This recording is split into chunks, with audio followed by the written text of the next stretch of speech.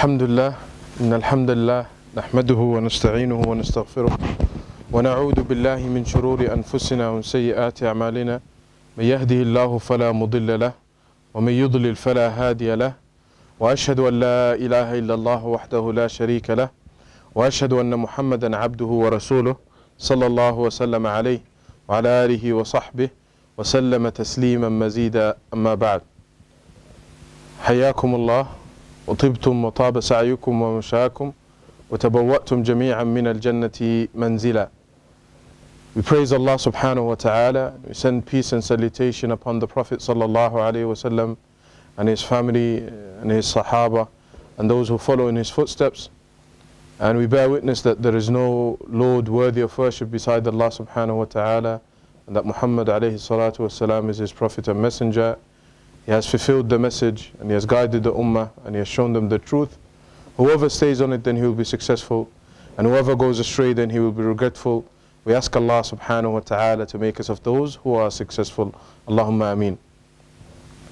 My dear respected brothers and sisters, firstly, we'd like to thank Allah subhanahu wa ta'ala that He made this meeting available in one of the houses of Allah subhanahu wa ta'ala, where we remember the dhikr of Allah subhanahu wa ta'ala. And there is a glad tiding of the Prophet sallallahu alayhi wa sallam. He said, مَجْتَمَعَ قَوْمٌ فِي بَيْتٍ مِّن بُيُوتِ اللَّهِ يَتْلُونَ كِتَابَ اللَّهِ وَيَتَدَارَسُونَهُ فِي مَا بَيْنَهُمْ إِلَّا غَشِيَتْهُمُ الرَّحْمَةُ وحفتهم الملائكة وذكرهم الله في من عنده.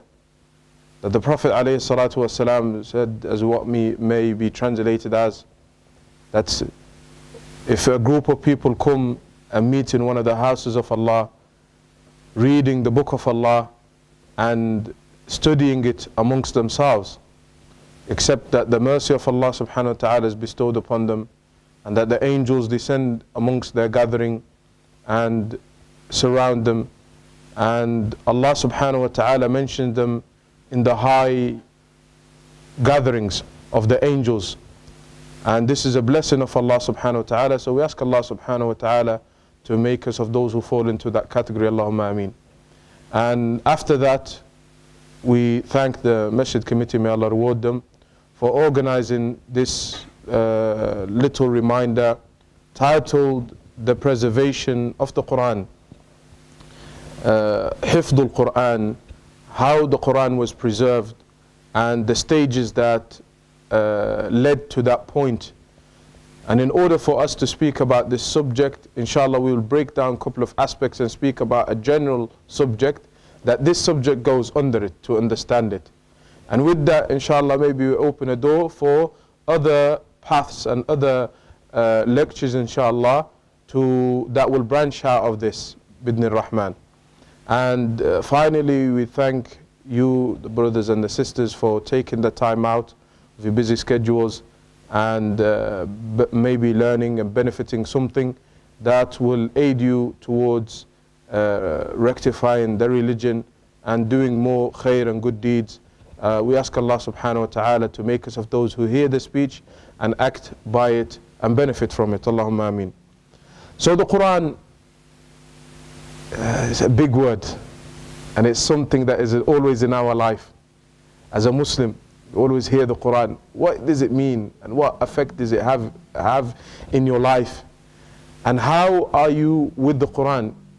It's obviously in it alone, they are a different topic and a different subject that maybe we can speak about it for at least 2 hours, 3 hours, a couple of lessons, just to understand the importance of the Quran in a Muslim's life, to understand how effective the Quran in a Muslim's life, how the Muslim implements the Quran that Allah subhanahu wa ta'ala commanded him to learn upon a Muslim.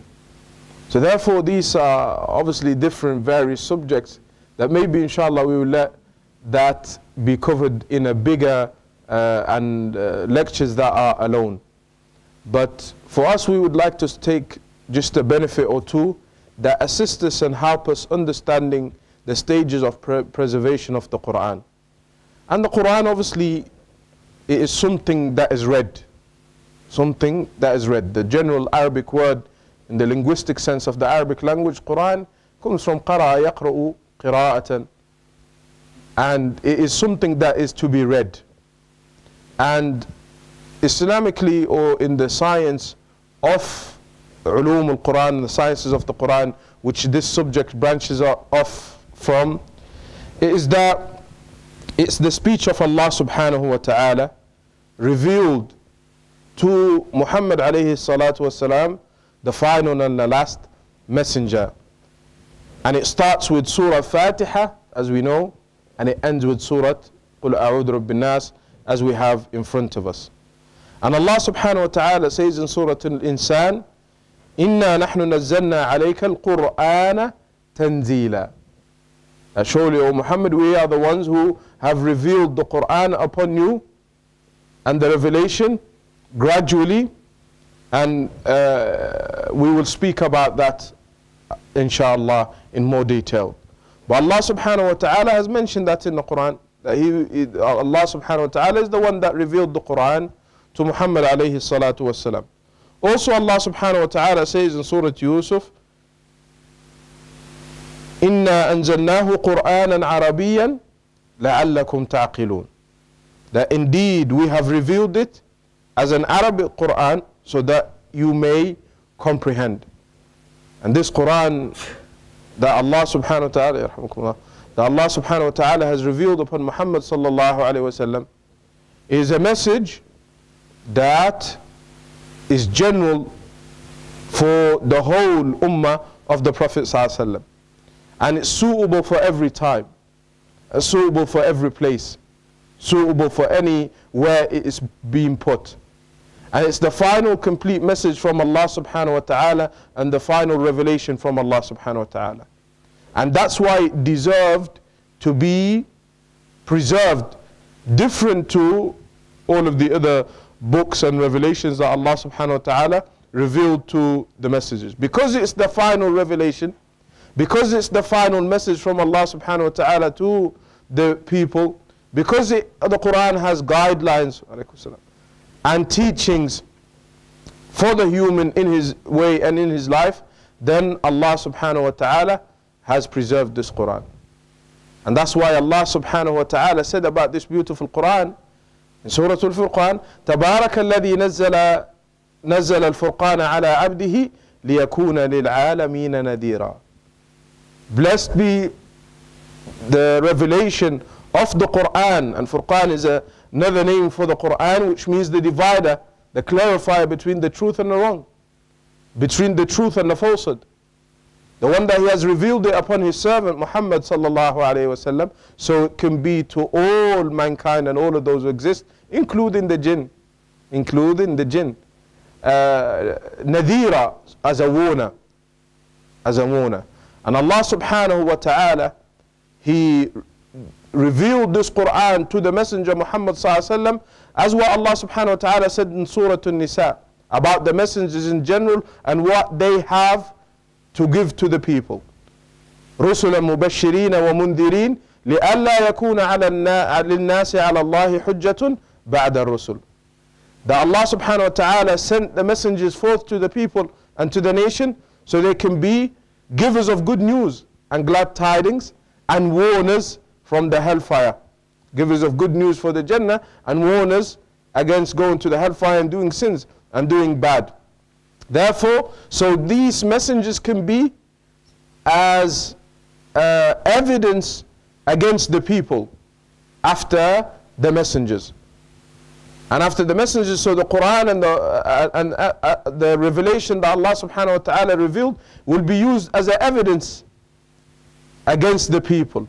And that's why the Prophet sallallahu alayhi wa sallam mentioned in the hadith that the Quran, وَالْقُرْآنُ حُجَّةٌ لَكَ أَوْ عَلَيْكَ. The Quran could be a witness against you or witness with you.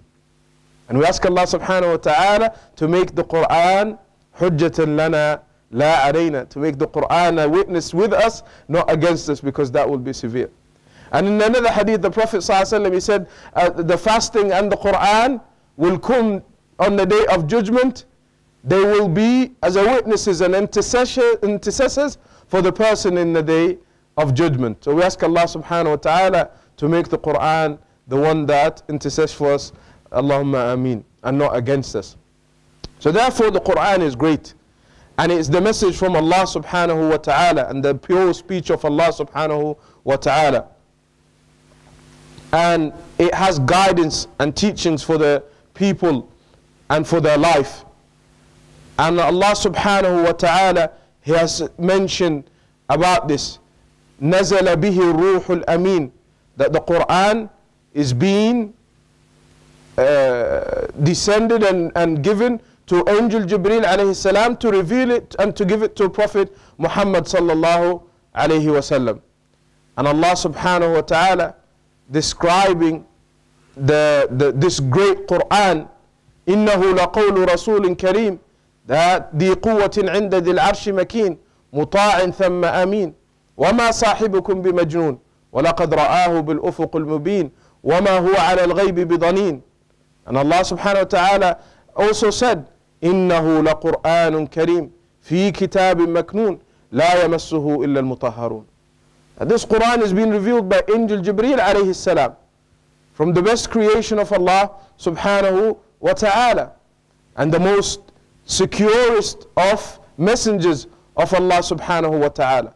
That this Quran, the book of Allah, it has protection from Allah subhanahu wa ta'ala, and the way it was revealed and passed on all through the stages that we will mention and speak about, also there is protection. There is no tahrif, changing, or any mishappening that happened to the Quran, never. That's why Allah subhanahu wa ta'ala said about this final beautiful message from Him subhanahu wa ta'ala that He revealed upon, that He gave to Jibreel alayhi salam, and Jibreel upon that gave it and revealed it to Prophet Muhammad sallallahu alayhi wa sallam. Inna nahnu nazzalna dhikr wa inna lahu lahafidun. So Allah subhanahu wa ta'ala said, surely we are the one who revealed the revelation, the Quran, the dhikr, and surely we are to it our protectors. So Allah subhanahu wa ta'ala took the duty of preserving the Quran upon Himself, different to the previous books and revelation. And that's why Allah subhanahu wa ta'ala has made that the stages that this Quran goes through and we will speak about, all of them are from the most securest ways, and is being passed down through the most securest ways. Allah subhanahu wa ta'ala has gave this Quran for the human and the jinn alike. And that's why Allah subhanahu wa ta'ala said, وَإِذَا صَرَّفْنَا إِلَيْكَ نَفَرًا مِنَ الْجِنِّ يَسْتَمِعُونَ الْقُرْآنِ. The jinns also hear the Quran. And Allah subhanahu wa ta'ala also says in Surah Al-Jinn, قُلْ أُوحِيَ إِلَيَّ أَنَّهُ اسْتَمَعَ نَفَرٌ مِنَ الْجِنِّ فَقَالُوا إِنَّا سَمِعْنَا قُرْآنًا عَجَبًا. The jinn, they heard the Quran. They said, surely we heard a great Quran. يَهْدِي إِلَى الرُّشْدِ, it guides to the straight path, to the guidance. فَآمَنَّا بِهِ, they believed in it. Even the jinns at the time of the Prophet ﷺ and the believing jinns. So therefore this message is given for the humans and the jinns alike. And therefore if they believe in it and understand it, they will enter Jannah with the permission of Allah subhanahu wa ta'ala, and if they act upon it as well. From the human and the jinn alike. And if they disbelieve in it or deny it, and we ask Allah subhanahu wa ta'ala to protect us and to protect this ummah from such characteristics, is that if they do, then they will go and enter into the hellfire. We ask Allah subhanahu wa ta'ala to protect us. And therefore this Quran, Allah subhanahu wa ta'ala said about it, إِنَّا عَلَيْنَا جَمْعَهُ وَقُرْآنَهُ فَإِذَا قَرَأْنَاهُ فَاتَّبِعْ قُرْآنَهُ. The Prophet sallallahu alayhi wa sallam in the revelations at the beginning, when Allah subhanahu wa ta'ala was revealing, when Allah subhanahu wa ta'ala commanded the angel Jibreel to go and to reveal the Quran to the Prophet sallallahu alayhi wa sallam at the beginning of the wahi and the revelation, the Prophet sallallahu alayhi wa sallam, because he was a literate person, he didn't know what to do, so he was reading the Quran whilst the angel Jibreel alayhi salam was reading the Quran and teaching it to him, because he didn't want to miss it, because he didn't want to forget it. Then Allah subhanahu wa ta'ala said to the messenger, إِنَّا عَلَيْنَا جَمْعَهُ وَقُرْآنَهُ, that don't worry, we're the one who's going to collect it in your heart and we're going to make you read it. فَإِذَا قَرَأْنَاهُ فَاتَّبِعْ قُرْآنَهُ. So when angel Jibreel reads it to you, then you follow after that. So the Prophet ﷺ then after that started listening first, then he would repeat, then Allah subhanahu wa ta'ala will make it get memorized in his heart. And Allah subhanahu wa ta'ala, to show the importance of this Quran and that every ayah in it is great and it has to be heard and it has to be listened to and it has to be benefited, Allah subhanahu wa ta'ala said, وَإِذَا قُرِئَ الْقُرْآنِ فَاسْتَمِعُوا لَهُ وَأَنصِتُوا لَعَلَّكُمْ تُرْحَمُونَ. That when the Quran is being recited, it has to be heard to. And with these ayat, then a person will mean that when the Quran is recited, he has to have respect for the Quran. And these are from the adab and the manners that a person has to have in regards to the Quran. That he has to listen to the Quran and benefit from it, and not be like the previous nations. When any revelation of Quran is being given to them, and the Prophet ﷺ reads it to them, they would put their hands in their ears, and they would start running around and running away from the Quran.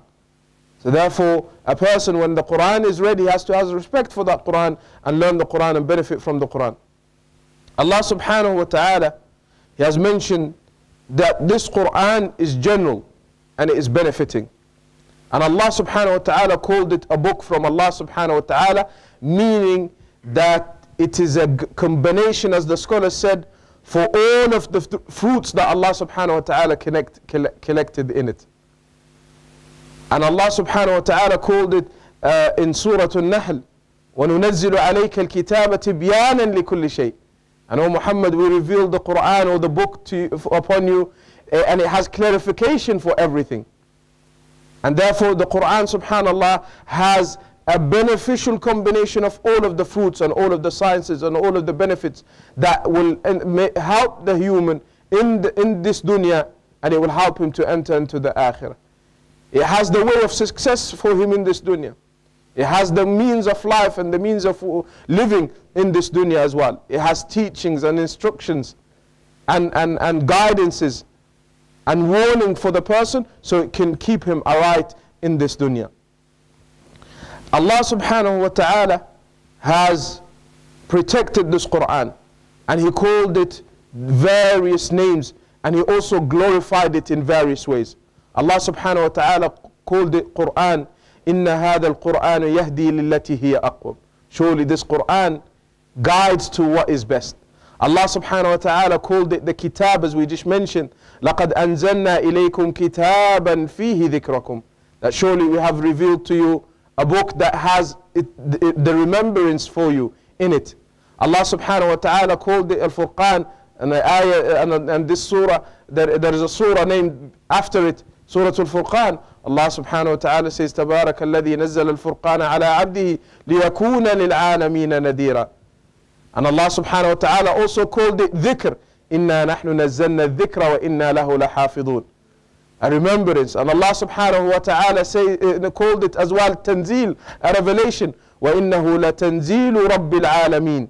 Surely it is a revelation from Allah subhanahu wa ta'ala, the Lord of all that exists. And Allah subhanahu wa ta'ala also called it dhikr, or rather the most important dhikr. وَمَنْ أَعْرَضَ عَنْ ذِكْرِي فَإِنَّ لَهُ مَعِيشَةً ضَنْكًا. As a consequence, that whoever objectifies the dhikr of Allah subhanahu wa ta'ala and restrains from it or stays away from it, then surely Allah subhanahu wa ta'ala promised him with a miserable life. فَإِنَّ لَهُ مَعِيشَةً ضَنْكًا. He will have the most miserable of life. وَنَحْشُرُهُ يَوْمَ الْقِيَامَةِ أَعْمَى. And in the day of judgment he will be resurrected blind. قَالَ رَبِّ لِمَ حَشَرْتَنِي أَعْمَى وَقَدْ كُنْتُ بَصِيرًا.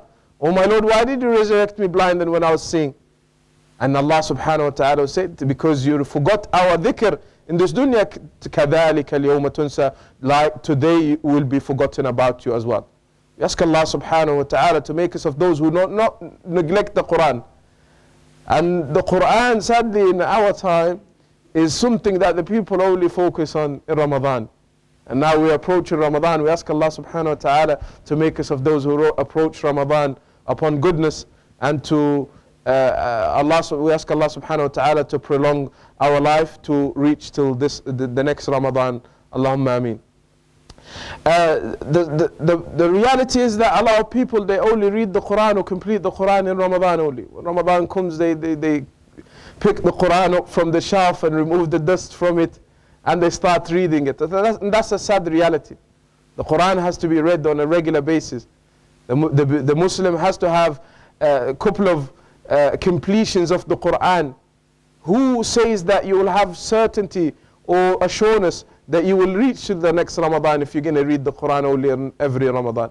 So the Quran has to be in a Muslim's life. And that's what Allah subhanahu wa ta'ala said. وَمَنْ أَعْرَضَ عَنْ ذِكْرِي, whoever objectifies and rejects and stays away from the remembrance of Allah, then he will have a miserable life. It's a promise from Allah subhanahu wa ta'ala. We ask Allah subhanahu wa ta'ala to keep us away from that. Allah subhanahu wa ta'ala called this Quran light and nur. يا أيها الناس قد جاءكم برهان من ربكم وأنزلنا إليكم نورا مبينا. That Allah subhanahu wa ta'ala revealed to you a light and guidance for you. And Allah subhanahu wa ta'ala called it huda, guidance, and shifa, cure from all types of illnesses, physical and spiritual. Wa rahmah, and mercy. Wa maw'idah, advice.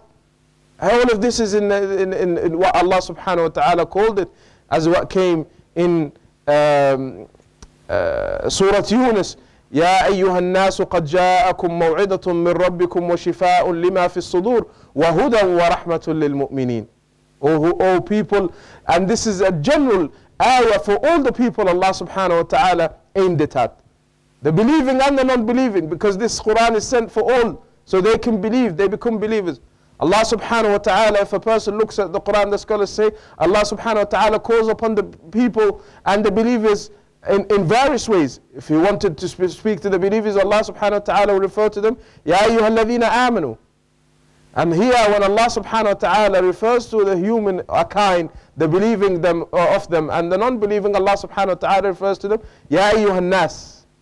So Allah subhanahu wa ta'ala said, oh people, there is a revelation and guidance that has came to you, advice from your Lord, and cure to what is in the heart, the physical and the emotional and the literal, everything. A cure for the heart. وَهُدًى وَرَحْمَةً, and guidance and mercy لِلْمُؤْمِنِينَ, to the believers specifically. Allah subhanahu wa ta'ala called it Majid, بل هو قرآن مجيد, glorified Quran, because of what it has came. Allah subhanahu wa ta'ala called it Aziz, honored and mighty. إِنَّ الَّذِينَ كَفَرُوا بِالذِّكْرِ لَمَّا جَاءَهُمْ وَإِنَّهُ لَكِتَابٌ عَزِيزٌ. Surely it is a great honorable Quran, mighty Quran from Allah subhanahu wa ta'ala. And the scholars mention many other names that Allah subhanahu wa ta'ala mentioned. We just wanted to benefit some of them so it can give us a little indication of how beautiful this Quran that is between our hands. The revelations of Allah subhanahu wa ta'ala are of kinds. We have two types of revelation, mainly as the scholars mentioned, is the wahyain, which is the Quran and the hadiths. The Quran is the direct speech of Allah subhanahu wa ta'ala, and it is used as a mean of ibadah. يتعبد به, and يتعبد بقراءته, that by reading it we use it as a way of worship to come closer to Allah subhanahu wa ta'ala. And then the hadith divides into two categories. Al-Hadith al-Qudsi, which is also the direct speech of Allah subhanahu wa ta'ala, but we don't use it for ibadah. And the Hadith al-Nabawi, the hadith of the Prophet sallallahu alayhi wasallam. And all of them are hadith, because Allah subhanahu wa ta'ala, and all of them are revelation from Allah subhanahu wa ta'ala. Even the hadith of the Prophet sallallahu alayhi wasallam, because Allah subhanahu wa ta'ala has clarified that to us in Surah Al-Najm. That وَمَا يَنْتِقُ عَنِ الْهَوَىٰ, the Prophet ﷺ does not utter anything from his own whims or desires. إِنْ هُوَ إِلَّا وَحْيٌ يُوحَىٰ, but surely it is a revelation from Allah subhanahu wa ta'ala that is revealed to him. And therefore anything that comes from the Prophet sallallahu alayhi wasallam is from Allah subhanahu wa ta'ala, and Allah subhanahu wa ta'ala revealed it to him.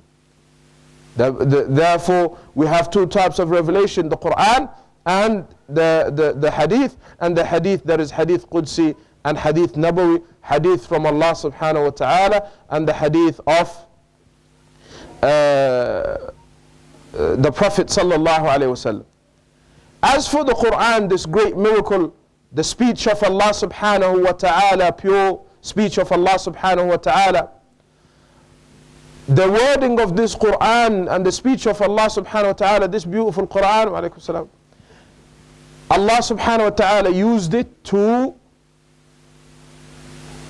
challenge the Arabs at that time, and challenge those who were denying the Quran and those who were trying to make a mockery of the Quran. Alaykum salam.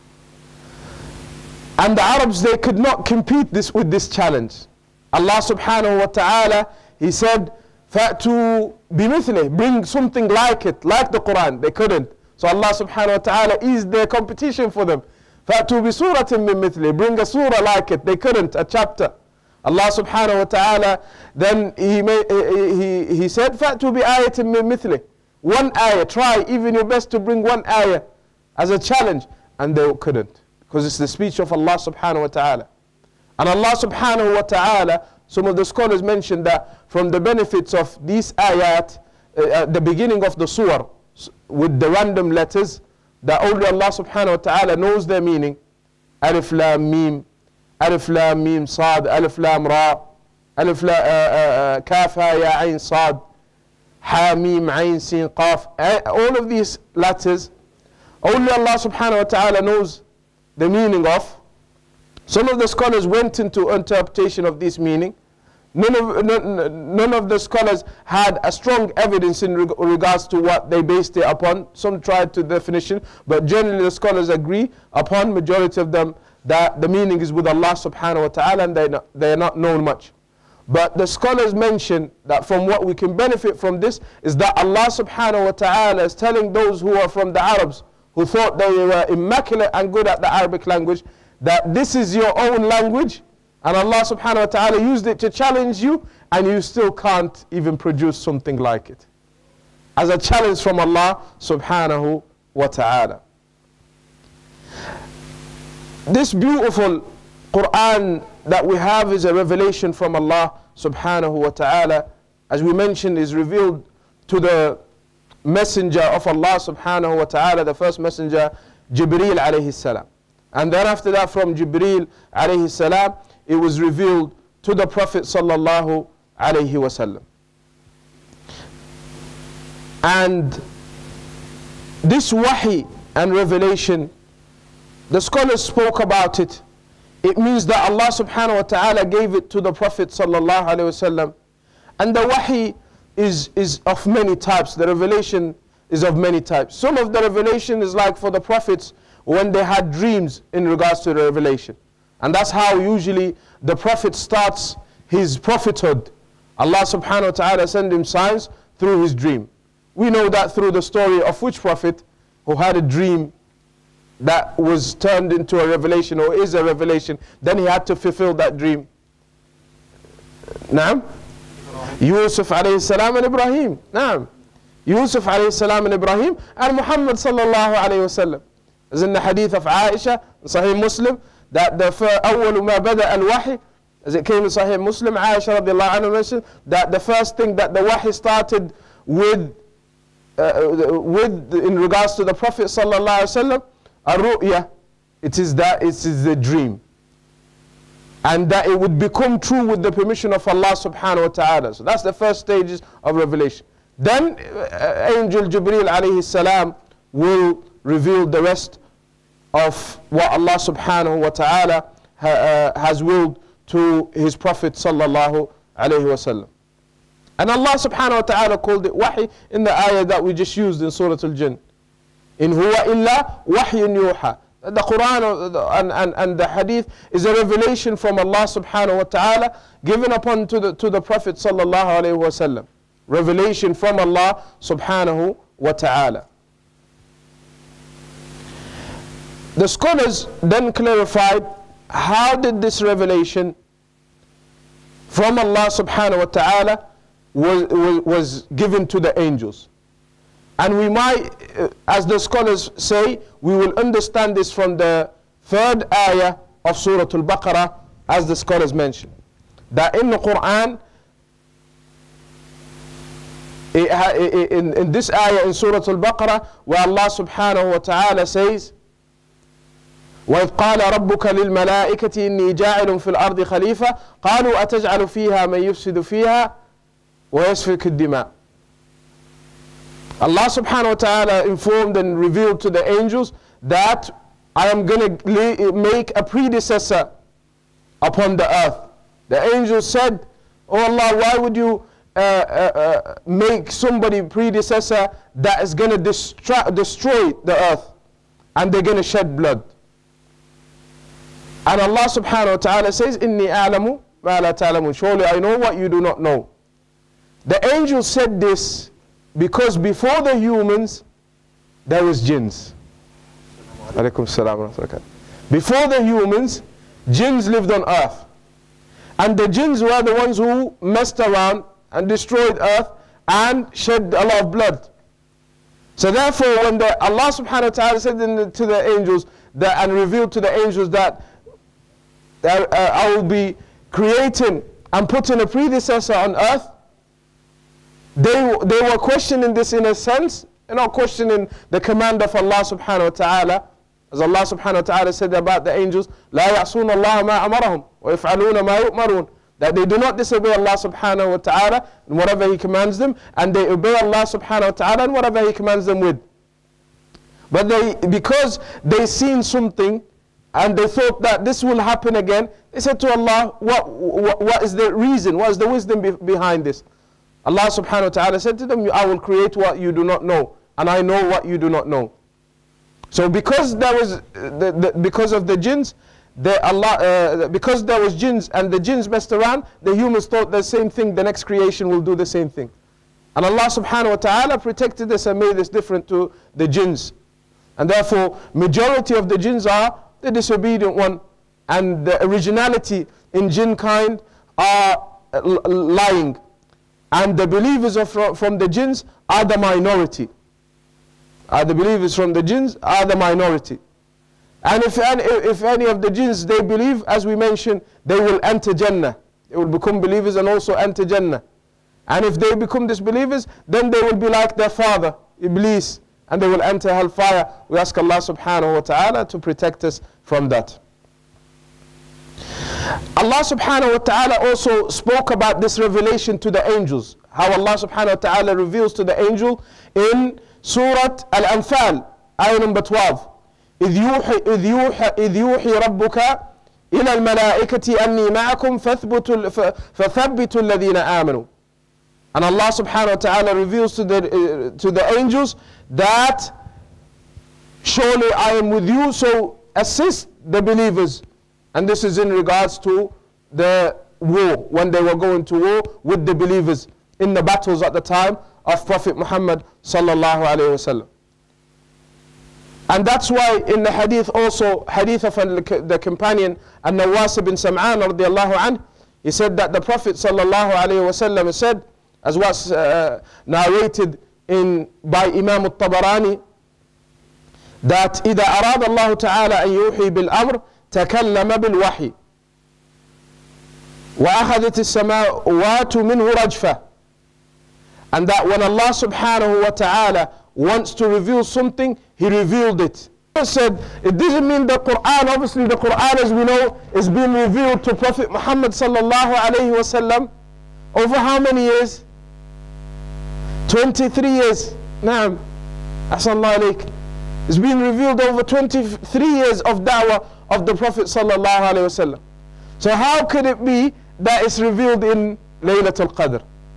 The scholars here went into interpretation. They said is that Allah subhanahu wa ta'ala have given the permission that the Quran gets taken from Al-Lawh al-Mahfud and it is revealed in and descended in Baytul Izzah, in the house or the place that Allah subhanahu wa ta'ala willed in the heavens, in the worldly heaven, in the heaven of the world, the first heaven. And therefore from that Allah subhanahu wa ta'ala will command Angel Jibreel to take the Quran to the Prophet ﷺ and reveal it to him and teach it to him over the span of 23 years. And the sunnah of the Prophet ﷺ mentioned this in regards to the hadith and what the Sahaba have mentioned. Like what Abdullah ibn Abbas has mentioned, he said, أنزل الله القرآن جملة واحدة إلى السماء الدنيا ليلة القدر. That Allah subhanahu wa ta'ala revealed the Quran in one go from the Lawh al-Mahfud, as the scholars mentioned, to as-sama' al-dunya, to the worldly heaven, the first heaven, in Laylatul Qadr.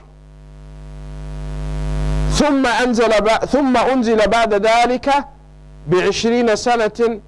Then Allah subhanahu wa ta'ala, with His permission, He revealed it through Angel Jibreel to the Prophet sallallahu alaihi wasallam over 20 years. Meaning 23 years, because the Arabs used to round the numbers a lot, like you guys have in maths. In maths class, there you have rounding of the numbers, exactly the same thing. The Arabs used to do the same thing. And then Abdullah ibn Abbas radiallahu anh, he, as mentioned in the hadith that is narrated by Imam al-Nasa'i, he after that he read the ayah where Allah subhanahu wa ta'ala said, وَلَا يَأْتُونَكَ بِمِثْلٍ إِلَّا جِئْنَاكَ بِالْحَقِّ وَأَحْسَنَ تَفْسِيرًا. And the people cannot bring you with something like it, except that we brought you with the truth and something that has the best interpretation and meaning, meaning the Quran. وَقُرْآنًا فَرَّقْنَاهُ لِتَقْرَأَهُ عَلَى النَّاسِ على مكث ونزلناه تنزيلا.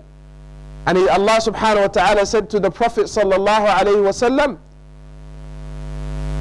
that this Quran, we have divided it and portionized it for you, so you can read it to the people in a time span, in chunks, over the 23 years of the da'wah of the Prophet sallallahu alayhi wa sallam.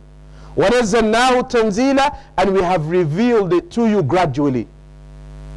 And this is from the wisdom of Allah subhanahu wa ta'ala, that He revealed the Quran upon the Prophet sallallahu alaihi wasallam, as Allah mentioned in this ayah, gradually on the Prophet sallallahu alaihi wasallam, not in one go. Because if it was given in one go, then it will be too hard, rather maybe even impossible, for the people to preserve that and look after it, or even to memorize it and act upon it. And the evidence for this is the previous books and the previous revelation that Allah subhanahu wa ta'ala revealed. All of the previous revelation, it was revealed to the Prophet at one go. And this was one of the wisdoms of Allah subhanahu wa ta'ala, and it caused as well that those revelations will be changed and not memorized properly. But because the Quran was revealed over time and a period, and not in one go and gradually, Allah subhanahu wa ta'ala made it easier for the people to memorize in their hearts. And it made it easier for the Sahaba to memorize in their hearts. And that's why the likes of so many companions, that they used to say, the Sahaba who used to teach us the Quran, they would teach us only 10 ayat. And they would not allow us to go past 10 ayat until we read them and memorized them and acted by them and understood their meaning and their tafsir. And then we moved on to the next 10 ayat. That's how they memorize the Quran. And Allah subhanahu wa ta'ala, from the wisdom of the Quran, as we see as well, is that He revealed it gradually, so it can give messages to the people gradually, because there's certain incidents that happen in the life of Prophet Muhammad sallallahu alaihi wasallam that needed answers. So Allah subhanahu wa ta'ala revealed the correct answer for them through these revelations. Through this revelation. And we will come to that inshallah when we will come to speak about, for example, Asbab al-Nuzul, the reasons behind certain surah, why they were revealed. The reasons behind revelation for the certain ayat and certain surah. And all of these, this subject that we're speaking about, it is found under the science called Ulum al-Quran. The sciences of the Quran. Is found under the science called Ulum al-Quran, and the science of the Quran. And Ulum al-Quran talks about so many things. It talks about the Quran itself, the preservation of the Quran, which is one of the subjects that we are speaking about now. And it talks about the tartib of the Quran, the order of the Quran that it came in. And this tartib is of many levels. This order is of many levels. How Allah subhanahu wa ta'ala revealed the order of revelation of the surah is different to the order of the Quran that is combined in front of us. from Surah Al-Fatiha, then Al-Baqarah, then Ali Imran, and so on till Qul Huwallahu Ahad, Qul A'udhu Birabbil Falaq, Qul A'udhu Birabbin Nas. That's different. So there's different types of tartibs and different types of orderings of the Quran, and that comes also under the science of Ulum al-Quran. It speaks about the tafsir of the Quran. And all of this subject, Ulum al-Quran, is necessary for a person to understand and to make tadabbur and tafsir over the Quran. And Allah subhanahu wa ta'ala, He mentioned that this Quran, وَأَحْسَنَ تَفْسِيرًا, a person has to have tafsir and understand. And that's why the Quran is revealed. It's not so it can be read, even though that is one of the main reasons. But rather from the main reasons of the Quran, Allah subhanahu wa ta'ala says, أَفَلَا يَتَدَبَّرُونَ الْقُرْآنِ, in more than one place in the Quran. أَمْ عَلَىٰ قُلُوبٍ أَقْفَالُهَا, don't they contemplate and ponder and understand the Quran? So the benefit from the Quran, and one of the great benefits of the Quran, is to understand it. It is to understand it. So then we say that this is the hadith where Abdullah ibn Mas'ud explains to us how the Quran was revealed in those stages. And also after that, Angel Jibreel will take the Quran from Baytul Izzah in the worldly heavens, and then after that gives it to Prophet Muhammad sallallahu alaihi wasallam, and he will teach it to Prophet Muhammad sallallahu alaihi wasallam over the 23 years. And that's why the scholars, they mention that the way that Allah subhanahu wa ta'ala revealed, as we said, the Quran to Angel Jibreel, and then the Angel Jibreel sends it to Prophet Muhammad sallallahu alaihi wasallam. In recap, is that Angel Jibreel, he will hear the command from Allah subhanahu wa ta'ala and the revelation from Allah subhanahu wa ta'ala first, as we mentioned in the hadith. Then after that, Angel Jibreel, he memorizes it and takes it with the permission of Allah from Al-Lawh al-Mahfud. And then from Al-Lawh al-Mahfud, it gets sent down to the Baytul Izzah in the worldly heavens. And then from Baytul Izzah, with the permission of Allah, Angel Jibreel takes it and gives it to Prophet Muhammad sallallahu alayhi wasallam. And this is supported by the hadith that we just mentioned of the companion Nawas ibn Sam'an, and majority of the scholars agree, from Ahlul Sunnah wal Jama'ah, agree upon this type of order, that how the Quran was revealed to the Prophet sallallahu alayhi wasallam.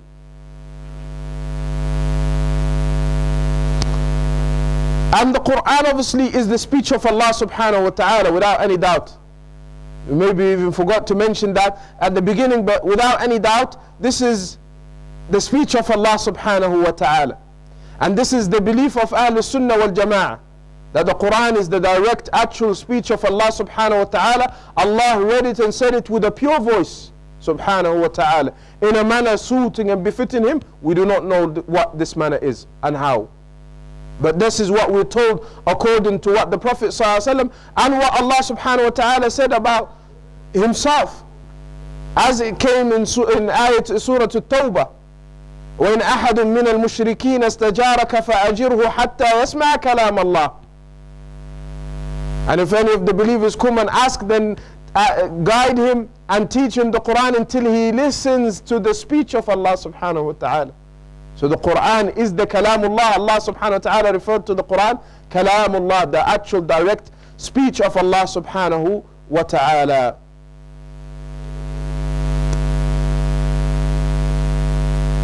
And this will obviously mean as well that the Quran, there is no way it can be tarnished, and it's not something that is made by the Prophet ﷺ himself, like some of the atheists and those who might try to show a bad picture about Islam and try to mess up the chain of narration of the Quran and so on. They say, it is what Muhammad sallallahu alaihi wasallam said.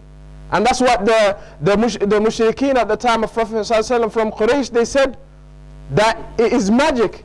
They call the Quran magic, لَسَاحِرٌ مُبِينٌ, and that the Prophet ﷺ is a great magician, and he's the head of magicians. Because if they said it's the speech of Allah, then they would agree upon that. They would notice the truth, but they didn't admit to that. They couldn't admit to that. And therefore, Allah subhanahu wa ta'ala have preserved this Quran and obviously has made this Quran from the speech of Allah subhanahu wa ta'ala. Also Allah subhanahu wa ta'ala said to prove that this point is the speech of Allah subhanahu wa ta'ala and not the speech of Angel Jibreel and not the speech of Muhammad sallallahu alayhi wa sallam. Allah subhanahu wa ta'ala said, as in Surah Al-Baqarah, وَقَدْ كَانَ فَرِيقًا مِّنْهُمْ يَسْمَعُونَ كَلَامَ اللَّهِ. And group of them used to listen and hear the speech of Allah subhanahu wa ta'ala, which is the Quran. And also, وَمَا يَنْتِقُ عَنِ الْهَوَىٰ إِنْ هُوَ إِلَّا وَحْيٌ يُوحَىٰ. Anything that the Prophet ﷺ said is not from the Prophet ﷺ. Rather, it's a revelation from Allah subhanahu wa ta'ala, including the sunnah of the Prophet sallallahu alayhi wasallam. And that's what they used to say. They used to say, إِنْ هَذَا إِلَّا قَوْلُ الْبَشَرِ. They tried to make a mockery at the Prophet sallallahu alayhi wasallam, and they used to say that this Quran is only the speeches of a human, meaning the Prophet sallallahu alayhi wasallam. And Allah subhanahu wa ta'ala said, أَمْ يَقُولُونَ تَقَوَّلَهُ. They say that the Prophet said this, or Muhammad sallallahu alayhi wasallam said this. بَلْ لَا يُؤْمِنُونَ. Surely they don't believe. فَلْيَأْتُوا بِحَدِيثٍ مِثْلِهِ إِن كَانُوا صَادِقِينَ. If this is the case, if this is the speech of Muhammad sallallahu alayhi wasallam, then okay, do something like what the Muhammad sallallahu alayhi wasallam did. You're claiming now that Muhammad sallallahu alayhi wasallam said it and it's not from Allah subhanahu wa ta'ala, then do like what Muhammad sallallahu alayhi wasallam is doing. Bring something like it. فَأْتُوا بِحَدِيثٍ مِثْلِهِ. Bring something like the Quran. Try. They can't. And that's where the competition, or the challenge rather, we say, from Allah subhanahu wa ta'ala to these people that claim that the Quran is from Muhammad sallallahu alayhi wasallam or Jibreel or whoever. Rather is from Allah subhanahu wa ta'ala without any doubt, as Allah subhanahu wa ta'ala has clarified himself. And then the revelation revealed to Prophet Muhammad sallallahu alayhi wasallam from Angel Jibreel, as we mentioned, the revelation to the Messenger alayhi salam is of types. The revelation to the Messenger alayhi salam is of types. The first is the ru'ya salihah, as we mentioned, and as Aisha radiallahu anha said, the Prophet sallallahu alayhi wasallam, the first thing that he started with, أول ما بدأ به صلى الله عليه وسلم الرؤيا الصالحة. The first thing that was revealed and the revelation started to the Prophet sallallahu alayhi wasallam is dreams that would become a reality, and it's right, good dreams. And after that as well, and this obviously, as we mentioned, this is the way for all of the prophets as well. That's how Allah subhanahu wa ta'ala revealed to them. And also there is another stage that was unique to Musa alayhi salam and Prophet Muhammad sallallahu alayhi wa sallam in one incident, which is the direct speech of Allah subhanahu wa ta'ala.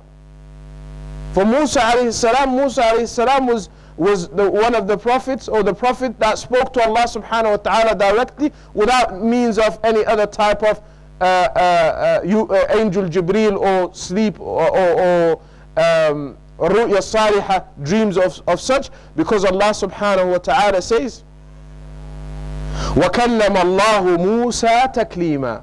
And Allah subhanahu wa ta'ala spoke to Musa with actual speech.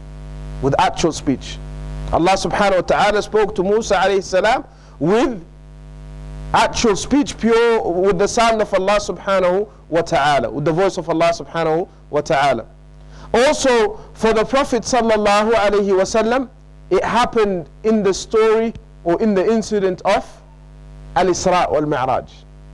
The last ayat, the two ayat of Surah Al-Baqarah was revealed to Prophet Muhammad sallallahu alayhi wasallam. And Allah subhanahu wa ta'ala revealed to him also salah.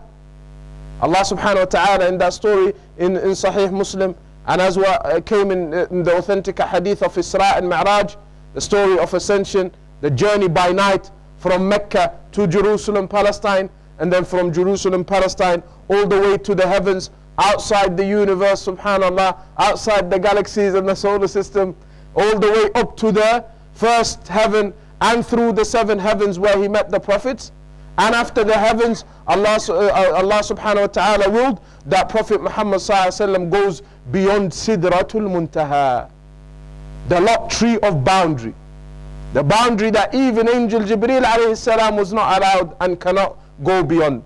And this is showing an honor and a status that is given to Prophet Muhammad sallallahu alaihi wasallam that nobody else has been given. Not even Angel Jibreel alayhi salam, the best of the creation. Wa alaikum salam. And then after that, after he went to beyond the tree of boundary, he was in the direct presence of Allah subhanahu wa ta'ala.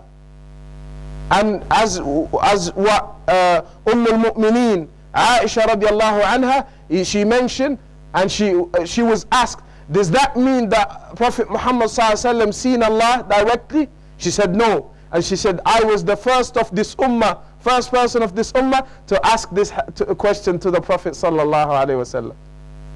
But then when Allah subhanahu wa ta'ala said, وَلَقَدْ رَآهُ نَزْلَةٍ أُخْرَى عِنْدَ سِدْرَةِ الْمُنْتَهَى, meaning Angel Jibreel alayhi salam. The Prophet sallallahu alaihi wasallam seen Angel Jibreel in that journey in his real form, and the Prophet sallallahu alaihi wasallam did not see Allah. Nobody can see Allah in this dunya. Rather, the believers will see Allah subhanahu wa ta'ala in Yawm al-Qiyamah when they enter Jannah. And this is the greatest pleasantry that Allah subhanahu wa ta'ala can give, and the greatest reward that Allah subhanahu wa ta'ala can give to the believers. Is that when they enter Jannah, as it came in the hadith, Allah subhanahu wa ta'ala will say to them, is there anything else I can bestow upon you and give you? They say, oh Allah, you have saved us from the hellfire, and you have entered this Jannah. What else do we want more? So Allah subhanahu wa ta'ala reveals the veil of light, and the believers will be able to see their Lord. And the Prophet sallallahu alayhi wa sallam said that سَتَرَوْنَ رَبَّكُمْ يَوْمَ الْقِيَامَةِ مِثْلَ هَذَا الْقَمَرِ لَا تُضَامُّونَ مِنْهُ شَيْئًا, that you will be able to see your Lord like you see this moon. One day the Sahaba was looking at a beautiful moon, clear moon. They said, the Prophet ﷺ said to them, you will be able to see your Lord like you see this beautiful moon. You will not be able, your eyes will not be able to hurt you. And then Allah subhanahu wa ta'ala, as evidence for this point, said, لِلَّذِينَ أَحْسَنُوا الْحُسْنَى وَزِيَادَةً, for those who did good, they will have al-husna, they will have al-husna, which is Jannah, as the scholars of tafsir mention. وَزِيَادَةً, an increase. What is better than Jannah? The sight of Allah subhanahu wa ta'ala, and having the honor of looking at Allah subhanahu wa ta'ala. And Allah subhanahu wa ta'ala also said, وُجُوهٌ يَوْمَئِذٍ نَاظِرَةٌ إِلَىٰ رَبِّهَا نَاظِرَةٌ, that faces will be looking at Allah subhanahu wa ta'ala to their Lord. Surely they will be looking at their Lord. And wallahi, this is the greatest pleasantry that the people of the believers, from the Muslims, that will earn and gain in the day of judgment. We ask Allah subhanahu wa ta'ala to make us of those who have the honor, and we ask Allah subhanahu wa ta'ala to make us of those who have the honor of seeing their Lord in Yawm al-Qiyamah and in Jannah. Allahumma ameen. أقول قولي هذا واستغفر الله لي ولكم ولسائر المسلمين. We will stop here for today inshallah until we kind of make a conclusion after salah for 5 minutes, and then if Allah subhanahu wa ta'ala wills, we'll make another series inshallah to complete what we started in regards to the order of the Quran and the ayat and the surah and the rest of the points in regards to preservation of the Quran. Jazakumullah khair, and may Allah subhanahu wa ta'ala reward you for your time and your listening and your patience. وصلى الله وسلم على سيدنا محمد وعلى آله وصحبه وسلم. الحمد لله رب العالمين والصلاة والسلام على أشرف الأنبياء والمرسلين سيدنا محمد وعلى آله وصحبه أجمعين. So inshallah, we've been given the permission to carry on for 5 minutes inshallah. So we just try our best inshallah to conclude our reminder of and what is in regards to the preservation of the Quran. From the ways of the Quran that was preserved, the Quran was revealed, and the scholars have divided into two categories in regards to the place it was revealed in, the meaning the Mekki and the Madani. So quickly, who can tell us what this Mekki revelation and what this Madani revelation mean? نعم. What does it mean? Okay, can you translate for the brothers? So the brother barakallahu fi وزاده الله علما ونورا, he said that for example, like Surah Baqarah is Makkiyah, and it means it has been revealed in Mecca. It has been revealed in Mecca. That is one understanding from the understanding of the scholars, and it's about 3/4 correct. Yes. 3/4 correct. Why? Because what the scholars mean by Mekki and Madani, the Mekki is what has been revealed before the Hijrah, and the Madani what has been revealed after the Hijrah. The scholars divide it into Mekki and Madani, irregardless to the place. Like the Mekki, even when the Prophet ﷺ went to Ta'if, that was outside Mecca, but that will still be classified as Al-Mekki because it was revealed before Hijrah.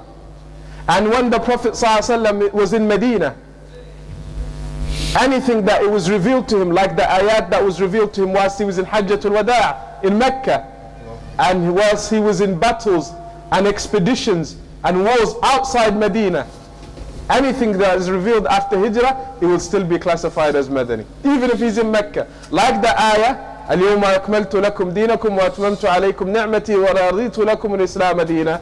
Umar ibn Khattab radiallahu anhu, he said, I swear by Allah, I know when it was revealed and where it was revealed. It was revealed in the day of Arafah, 9th day of the Hijjah, before the Eid al-Adha, and it was whilst the Prophet ﷺ was standing on the mountain of Arafah. But that ayah is Madani. Why? Because it was after Medina. It's the last day of the Prophet ﷺ in his last Hajj, last and only Hajj, Hajjatul Wada'. So the scholars said the Madani and the Makki is before the Hijrah, the Madani is after the Hijrah. There is benefits from this that we can extract and benefit from it to help us to understand the preservation of the Quran. From in a general sense, if a surah is Makki, not necessarily we mean the whole surah, every single ayah. It doesn't mean that the whole surah and every single ayah is Makki, but sometimes it would mean that certain ayat from it could be Madani as well. And sometimes if it's Madani, not all of it is Madani, but it could be Makki as well.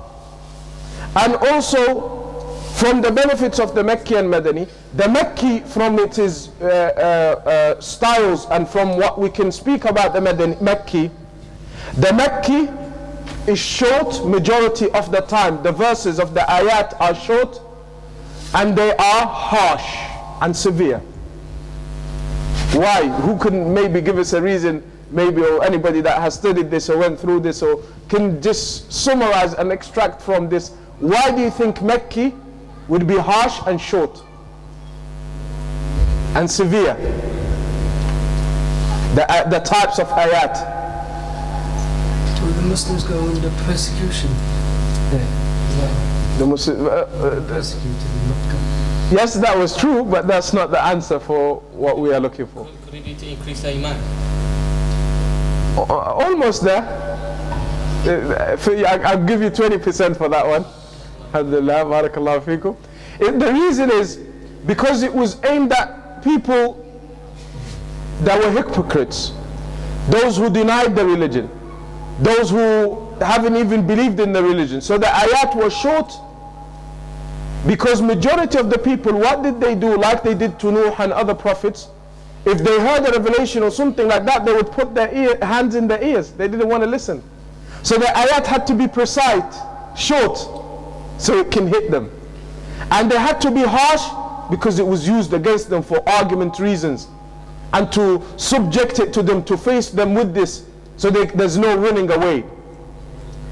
So like the ayat of punishment or the ayat of adab or the warning for the believers, or telling them, or the people telling them to become Muslim, or telling them to listen to the Quran and learn and go from these ahkam.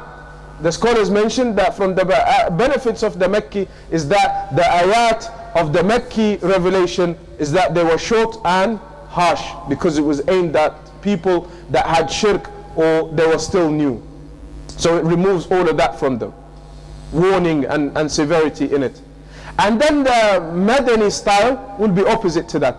Majority of the ayat in it will be long, like the ayah of wudu and tahara, like the ayah that has the ahkam of what is halal to be eaten and what is not halal to be eaten. إنما الخمر والميسر and those types of ayat, where it has legislated rulings of the Sharia. It has Sharia rulings. Because now they were in Medina, the Iman is established in the heart. The people that Allah subhanahu wa ta'ala was aiming these at, they were mu'mins, they were believers, they were the Muslims, they were setting up a new nation in the Medina. So the ayat that was aimed at to them, it was to teach them their religion in more detail, because now there is no need for harshness, because they accepted the religion now. So now the ayat is they are nice and light, and they're not harsh like the Makki, most of the Makki ayat, and because it was the style that it was aimed at, and the audience that it was aimed at. The audience it was aimed at. This can be extracted as well from what we can benefit in regards to the Makki and the Madani. Also, from the benefits of this great subject that falls under the science of ulum al-Quran, the sciences of the Quran, this matter of hifd al-Quran, wa kayfiyatu hifd al-Quran, kayfiyatu hifd Allah lil-Quran, how Allah subhanahu wa ta'ala preserved the Quran in various stages and everything, comes now to the stage we spoke about how Allah revealed it to how Allah subhanahu wa ta'ala revealed it to the angel Jibreel, and how angel Jibreel alayhi salam revealed it to Prophet Muhammad sallallahu alaihi wasallam. Then the next stage is how the Quran was revealed at the time of the Prophet sallallahu alaihi wasallam and after that. And that is divided into three main stages. We go into them in quick shortness and in conclusionness, and if Allah subhanahu wa ta'ala wills in another meeting, maybe we'll go in detail so we can benefit from it more. But there is three stages that the Quran went through in regards to its collection and compiling and its preservation. At the time of the Prophet sallallahu alaihi wasallam, whilst he was alive, in the era of the Prophet sallallahu alaihi wasallam, and in the era and the time of Abu Bakr radiallahu anhu, his leadership, and in the time of Uthman radiallahu anhu, his leadership. And this is with the agreement of the scholars of Ahl Sunnah wal Jama'ah. The first stage is when the Prophet sallallahu alaihi wasallam's time is that when the Prophet sallallahu alaihi wasallam was the Quran revealed to him, he would teach it to the Sahaba as soon as it was revealed to him. And the Sahaba, some of them would memorize the Quran, and majority of them would memorize the Quran from the Prophet sallallahu alaihi wasallam after hearing it. And most of them were illiterate, some of them could not write, majority of them could not write. There were examples like some of the companions that were writers, like Zayd ibn Thabit al-Ansari radiallahu anhu. And Ali ibn Abi Talib radiallahu anhu as well. And few other Sahabas, but these are the main examples. And we mentioned Zayd ibn Thabit because he will be with us in the three stages. He will be with us in the story of the three stages. Zayd ibn Thabit was young, a teenager at the time of the Prophet ﷺ whilst he was alive. He was from the Sahaba that managed to memorize and learn the whole Quran from the Prophet ﷺ. And he had the unique honor, which was rare amongst the Sahaba, to listen to the whole Quran whilst it's being read by the Prophet ﷺ in the last year of the Prophet ﷺ, in Ramadan. And the Prophet ﷺ read it twice complete in Ramadan. And therefore Zayd ibn Thabit was one of those rare. And there was 8 Sahaba, the scholars say, there was 8 Sahaba only who memorized the whole Quran whilst the Prophet ﷺ was alive. After the death of the Prophet ﷺ, some more Sahaba memorized the Quran. From the Sahaba that memorized the Quran is, as we said, like Zayd ibn Thabit radiallahu anhu, and Salim, the freed slave of Abu Hudayfa radiallahu anhu, and Abu Bakr and Umar and Uthman and Ali. And a couple of more other companions, but no more than 8 that memorized the whole Quran. But Zayd ibn Thabit was one of the ones as well that were known as the writers of the Prophet ﷺ, and the Prophet ﷺ would call him and tell him to write down the ayat. And back in those times, the writing would be either in leaves of tree like palm trees, or the skin of animals, or the bones like the hip bone and the shoulder bone, because they're flat bones, and on slates and slabs of stones. Anything that they had the ability to engrave and to write the Quran with. But the Quran was not written as a whole in complete book, for example, in the time of the Prophet ﷺ. That started in the era of Abu Bakr, and that leads us to the time and the era of Abu Bakr. So in the time and in the era of Abu Bakr, few indiscrepancies started to happen. A lot of people started to make ridda and return against the religion of Islam, and some denied zakah, and some, like Musaylim al-Kaddab, Musaylim the liar who claimed to be a prophet, they started popping out like worms out of the wood, as they say. And then after that, this caused a lot of problems. So Abu Bakr radiallahu anhu, may Allah subhanahu wa ta'ala reward him with Jannah and have mercy upon him for what he has done to protect Islam, is what he has done. He fought them. He fought those people, so Islam could be strong and it stays strong and there's no indiscrepancies in it. And the scholars all say it was because after the will of Allah and the decision of Abu Bakr radiallahu anhu to wage war against those that protected Islam and preserved Islam in general. And if it wasn't for that, then it would be different and it would not have reached as strong as it is today. But this is the will of Allah and the wisdom of Allah, that with the wisdom of Abu Bakr, that this happened. Majority of Sahaba at that time didn't agree with him, but then they seen the benefit and they seen the wisdom behind Abu Bakr, and that's why Abu Bakr, he was chosen to be the first from the Prophet ﷺ's successors to go after him in regards to ruling and looking after the Islamic Ummah. And because of that, the Quran was preserved. And in the battle, like the battle of the Yamama, where a majority of the Sahaba who were memorizers died, who memorized the Quran, like who memorized the Quran, like Salim, the freed slave of Abu Hudayfa, they died in such of these, and many others, they died in such battles. So because of that, then Umar ibn Khattab, he said that majority of the Sahaba are dying, those who memorize the Quran, we fear that the Quran might be lost, so we need to put it in a book. To Abu Bakr radiallahu anhu. And then after that, Abu Bakr at first became hesitant. He didn't want to. Then Umar ibn Khattab started giving him advances, like Allah subhanahu wa ta'ala called it a book. Kitaban Mubina. Allah subhanahu wa ta'ala called it a book. And the reason is that Abu Bakr didn't want to do something new outside of the sunnah of the Prophet sallallahu alayhi wa sallam. Then with the will of Allah subhanahu wa ta'ala, Allah opened the heart of Abu Bakr to this idea. And then Abu Bakr got the companion Zayd ibn Thabit amongst the other companions to start this great job. And Zayd ibn Thabit was a teenager, young. He had the biggest project ever in Islam, to collect and combine the Quran. So Zayd ibn Thabit said about himself, I started collecting the Quran from parchments, meaning pieces of papers or whatever they had at that time, and bones and from the hearts of the men, meaning from the memorization of the Sahaba. And then he started writing it and combined it in one Quran and one book, and that Quran stayed with Abu Bakr radiallahu anhu. After he agreed, all of the Sahaba agreed and everything, and checked by Zayd ibn Thabit, because he had, as we said, he was the writer for the Prophet ﷺ. He was also had the honor of hearing the whole Quran from the Prophet ﷺ. He read the Quran to the Prophet ﷺ, and he was a teenager, subhanallah.